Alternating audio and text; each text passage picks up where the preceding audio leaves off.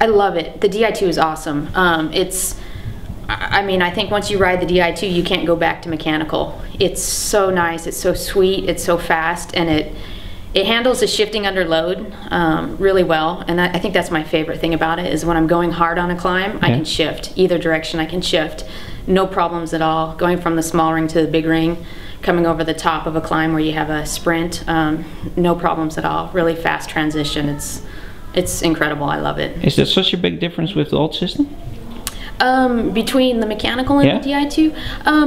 I think so. I mean, the Dura-Ace mechanical is really nice, but the difference between the two is just, once you've used it, it's so fast and so easy. It's amazing. And the other thing for me when I'm home, just from I'm not a mechanic. Okay. So as far as keeping the bike working, it's like once you have it set, it's always working.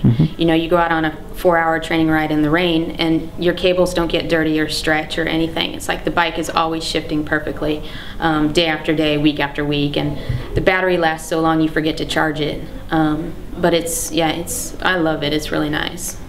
Okay. What are your expectations for the rest of the season? Again, big expectations. You know, riding with HTC-Highroad is it's a huge opportunity, and I think we have a great team. We have great staff with us. You know, the attention to details is there.